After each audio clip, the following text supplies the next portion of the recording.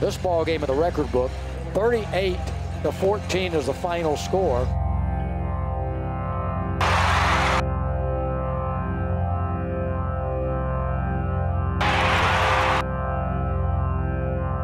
It was way too much too early.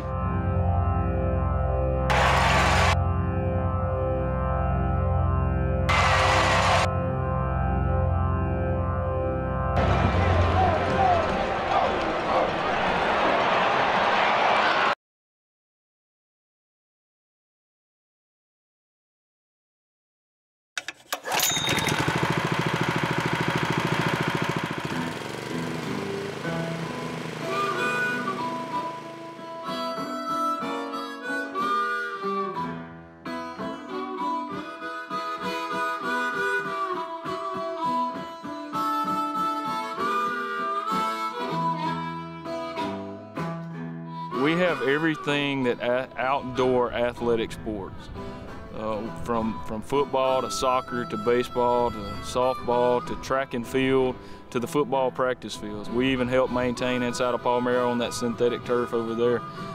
So it's a lot of work, and I get questions all the time from people saying, oh, well, you do baseball too, or oh, you do soccer. We literally have everything that any athletic team practices on outside. They do a great job. Our field, is always in prime condition. I think it's been voted the last couple years as the best playing surface in all of college football. So they do just a tremendous job. It doesn't just look great from the outside. Different designs we put on the field, they do a great job with that stuff and making it look good. But the quality of the field, how the field holds up in all types of weather, it does make it the best playing surface in college football. We start preparations for game week back in April, May, when the Bermuda grass actually starts to wake up, to green up. We start preparing for football season then. We start getting everything ready, beating it up, tearing it up. You have to pound this grass. A lot of people think, oh, you baby it, all that stuff. Well, we actually beat it up, aerifying it, verticutting it, top dressing it, the whole 9 yards.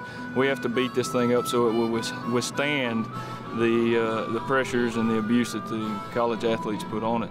Now, as far as once we get to the season and get through camps and high school jamborees and all of that stuff, we will be recuperating right before game week. So game week, first Monday and Tuesday, we will start stringing out some of the logos, the end zones and stuff. We still have an old school method here when it comes as far to painting. We have everything you see painted out here minus the midfield logo and the two small logos, which this year the midfield logo with the new and improved Big M State, we do still use the old school method of nail and string, and we will freehand all of the paint up next to the string, making it as straight and crisp as possible.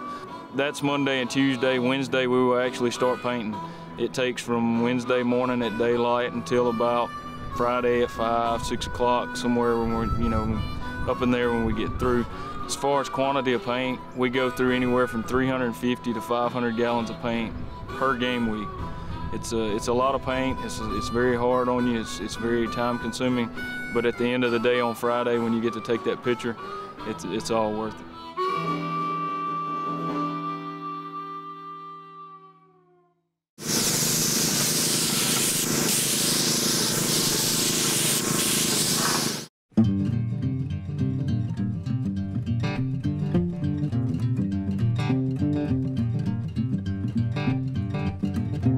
I personally like the surprise effect on fans. I like to hear their compliments, their complaints. Some like it, some don't, naturally. But I like to have that surprise effect. The border is really the only thing that I can change weekly. And so I like to throw a different, throw a curveball in there. Some people like what I do, some people don't. I don't get too crazy with it, but it's fun being able to change it up from week to week. I think that we have one of the best fields in college that I've played in since I've been here. The field's always very even. You're never going to find a pothole. You're never going to find a crown too big or anything like that. The grass is always cut really well. The sideline design that they did last game was pretty sweet. They obviously do a phenomenal job taking care of our field, and we can't appreciate them more. I love our field. It's my favorite field to play on for sure. I love the grass. I think the field always looks very nice. Auburn game, I think that was my favorite field preparation that we've had, and our grass will probably forever be my favorite to play on. I do it for the kids. I'm a washed-up athlete. I couldn't make it to this level like some of these kids have.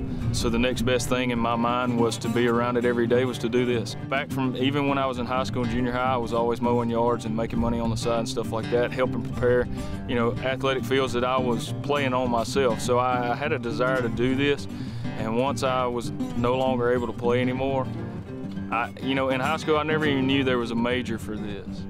And when I got here and discovered it, I fell in love with it, and this is what I chose to do, and this is what I love to do.